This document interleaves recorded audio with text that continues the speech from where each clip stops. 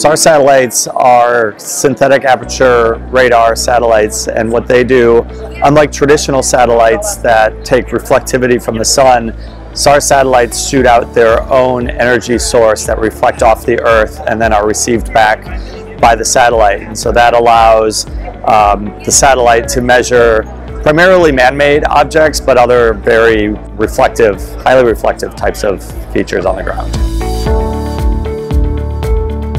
The optical satellites use the sun's energy that reflects off the Earth's surface and collects that energy much like a camera or your human eye. So typical optical satellites see the same things that we see when we look out at the world. So when we look up and see clouds, that's exactly what a traditional optical satellite sees when it's imaging the Earth.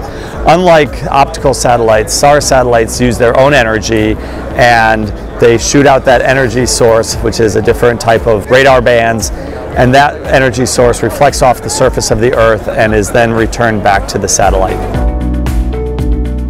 SAR satellites are the domain of defense and intelligence and other government agencies.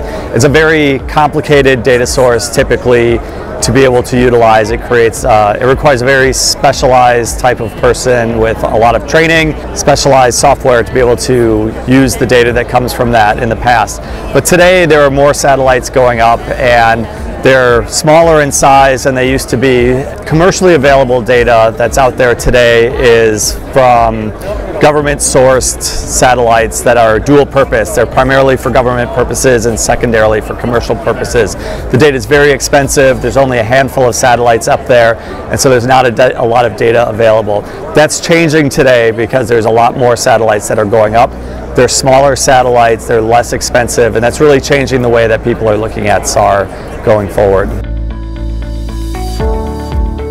Taking the SAR technology, which has traditionally required a very, very large antenna, which then requires a very large rocket to get to space, taking that and shrinking that down into a much smaller package, being able to take the very large antenna and shrink that down into a form factor that fits inside of a smaller rocket, being able to put multiple satellites on a single rocket, and then deploying those structures once they've been launched into space to get to that large antenna is really a breakthrough that's being driven by Capella and other small sat companies.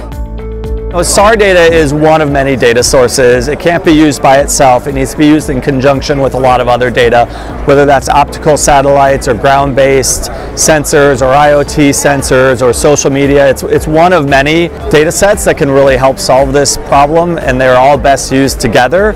But if you look at what's going up, I think SAR satellites are going to really help fill in a key gap on global information on a regular basis. So it really is going to help out with that.